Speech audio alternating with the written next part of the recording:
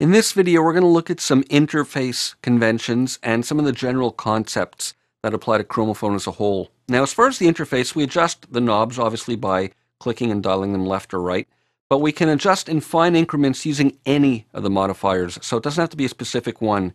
Command, Option, Control, Shift, any of them will work for fine increments. Now, we have these switches to activate certain areas on or off. When they're dark, they're off, obviously, and when they're clicked like that, they're on.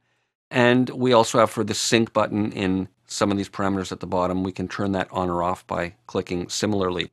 And we have the drop-down menus like we saw in the program and bank menus that appear, left and right arrows appear once we hover our mouse over it. And they appear as well in other areas of the interface. For example, when we're changing the resonator types over here, we can use those left and right buttons or get a drop-down menu there, but they appear when you hover your mouse over it.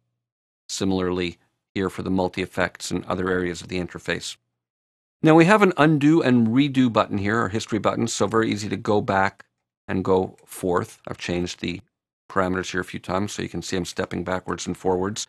And we also have a compare button here that's very useful. So let's say I'm working with a preset and I'll choose, let's say this one for example, and maybe I want to modify some parameters.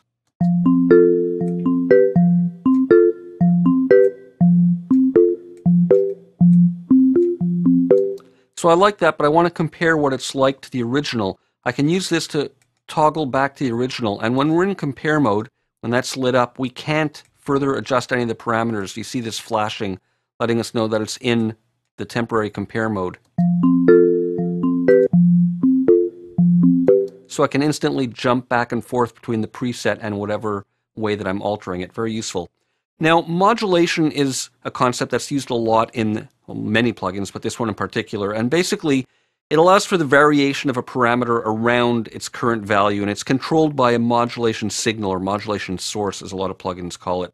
So we adjust the modulation by dragging the modulation dots up or down that appear, and we can see here this dot, and you'll see as I click and drag up and down, you'll see these lines appear, and they indicate the modulation range, and you'll notice that there are two colors. The darker colored ones indicate the positive range of the modulation parameter, and the lighter shade one is the negative range. And we'll explore all this in more detail. Just want to sort of give you an overview of how it works. And there's lots of different modulation sources available. We can modulate by MIDI pitch, and that's key tracking. We have a key knob over there, and we can, you see a second ring appearing now because there's two modulation sources on that one. But we can modulate by the pitch of a note using the key tracking over there, and we can modulate by velocity using the ones that are marked velocity. Other sources, we have modulation wheel, for example, here on the vibrato. We can use that as a modulation source. And we can also use the actual noise envelope, and we can see that over here, this envelope parameter over there based on the settings over here. And we also have an LFO, a dedicated LFO section over here. Again, we'll explore all this in more detail, but you can see LFO there, for example, and in other areas of the interface as another potential modulation source.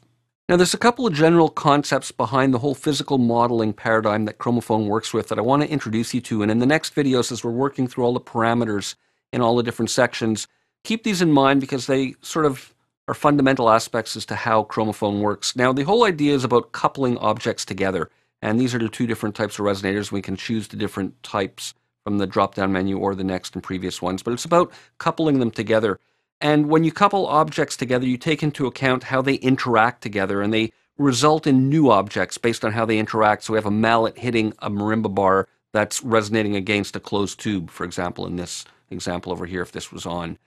And it's about how these two interact together, and they create a new virtual object, and they're sort of related to the original elements, but they behave and sound differently based on how we have the parameters set.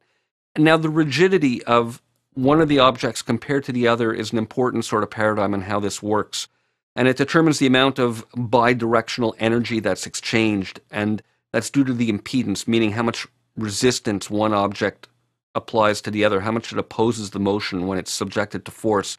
So if we have like a soft, let's say a string over here, there's obviously going to be a different quality to the result of a string striking a closed tube versus, let's say, a metal beam striking a closed tube. And as you can see, we can cycle through the different resonators by clicking there as well, in addition to using these drop-down menus.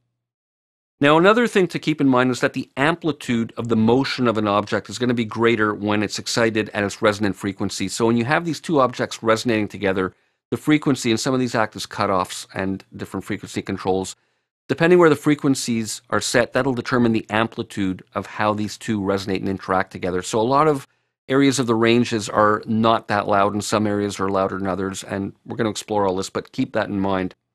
So the coupling takes into account how rigid one object is compared to the other, and that determines how much energy is transmitted from the first to the second one. And the amount of the coupling between these resonators affects not only the tone that's generated, but also the decay time. So we have decay control over here, and we have release, and they're all sort of interacting together, decay, release, and sometimes other controls, but also the amount of coupling that's going on, meaning where the slider is, it all has an effect on the decay time of the interaction. And finally, last thing to keep in mind, a resonating object with a long decay is usually coupled with a second resonator object that has a short decay time. We'll explore all the variations, but it's kind of a general working idea. So those are general things to keep in mind as we work through the interface. And in the next video, we're going to jump in and start looking at the mallet module over here.